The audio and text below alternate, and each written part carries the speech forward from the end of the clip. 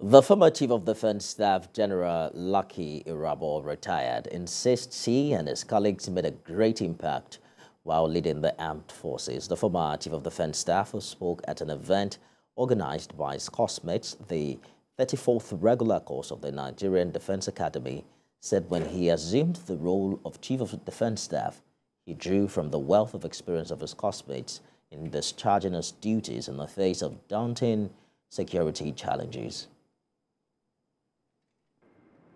And I'm glad that with the benefit of hindsight, that you have been with me all through the past 29 months.